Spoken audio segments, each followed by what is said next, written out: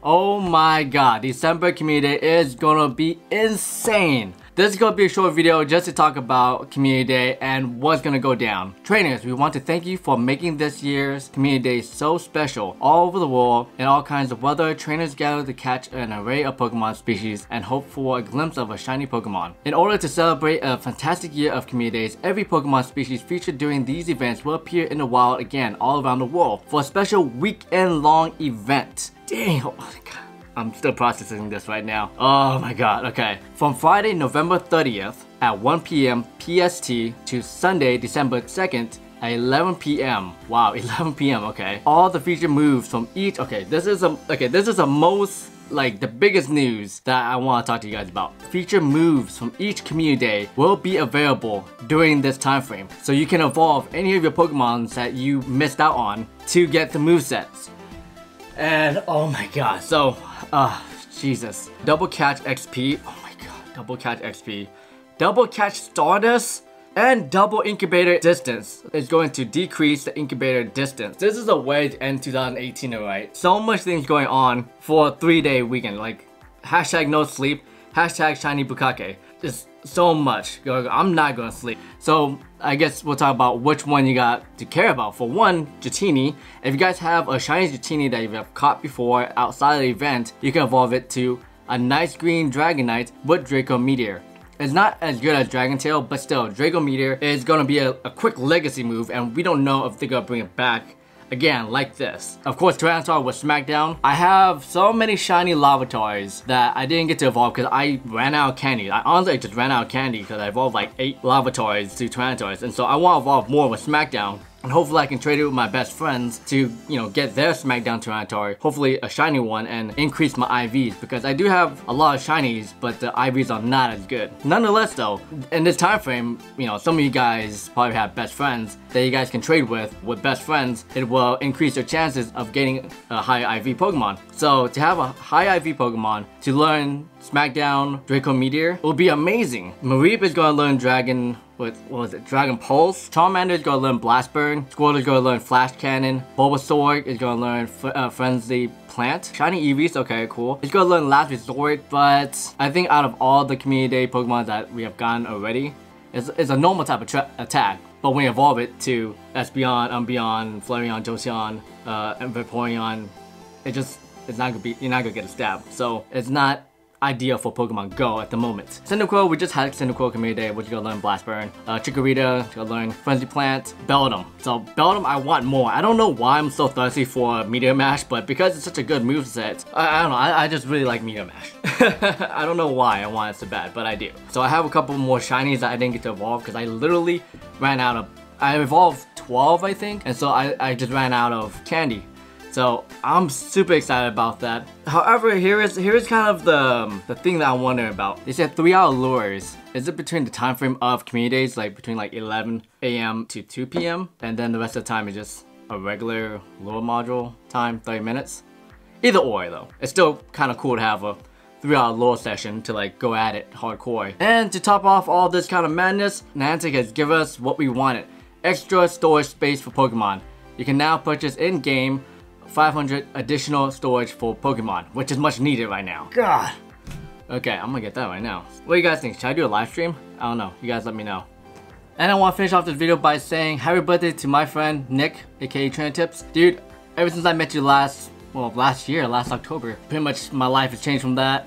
I'm sure you probably heard a lot of times, but you know, doing the 250 people NT raid, and then later on doing a 400 raid with you and Mystic 7.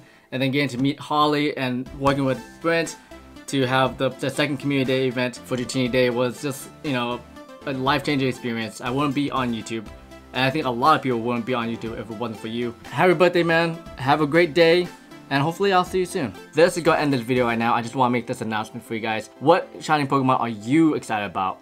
You know, comment below, like my video if you like it, and subscribe to my channel for all things Pokemon Go related.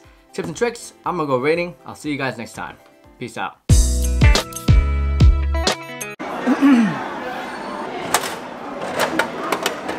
I want everything besides this one, which is probably the one I'm gonna get.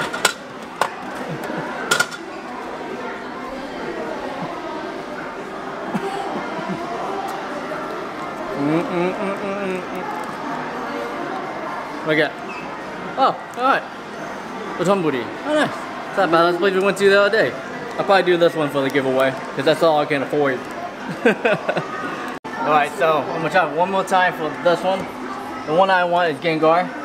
I don't want this one or this one or any one of these. I only want Gengar. That's 1 out of 4 chance. Uh-oh, it's not looking good. It's not looking good. It's not looking good. I don't think it's a good one. No, it's not.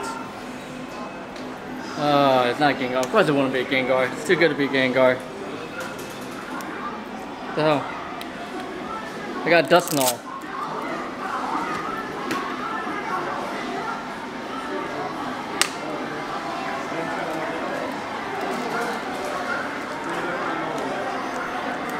Light up. Light up. Does it light up?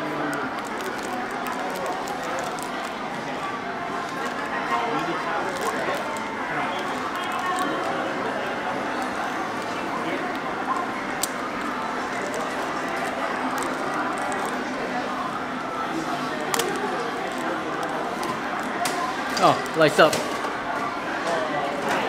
Everybody wants this, I'll do a giveaway. I found this at Lawson, so I thought I would show you guys something of Thailand. So this is exclusive flavor in Thailand. It's Lay's grilled shrimp and seafood sauce. I passed it by and I kind of had to try it. Let's try it. I don't know about you guys, but I'm pretty interested. I know it's not Pokemon related, but I think these kind of things are kind of interesting when you go to another country. You try different flavors. Like anybody who goes to Japan, I always get like the green tea Kit Kat. So that might show you guys some Lay's. You know, sponsored by Lay's. Not. Is this mixed? Oh, okay. They got two. I can see it now. I can see it. All right, so you guys probably no wait. I can't tell which one I got until I got in the back. Okay, I can see it now. Okay, all right. So they have two kinds. They have the light green one, which is I'm not sure the camera can pick it up. Let's see, pick that up. There we go. So you got the light green one that you can see that is kind of seafood one, and you got the red one, which is a grilled shrimp one. So I will go with the grilled shrimp first.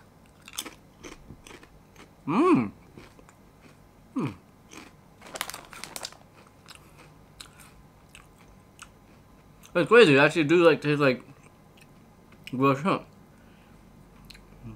A little smokiness and a little bit from. It's probably just dry shrimp, just ground it up and put up on and flicked on the chips. And got a seafood one. I'm looking for this one more because I like seafood sauce. Take it back. I like the grilled shrimp better. The seafood sauce tastes kind of weird. I don't even know what to make out of it. Has a little bit of citrus flavor to it, which is supposed to imitate lime. But other than that, though, it's pretty weird. I don't think it tastes like seafood at all. Alright, well, if you guys ever come to Thailand, get some of these. Not bad. Not bad. Especially with the beer. Alright, I'm gonna get drunk now. Peace out.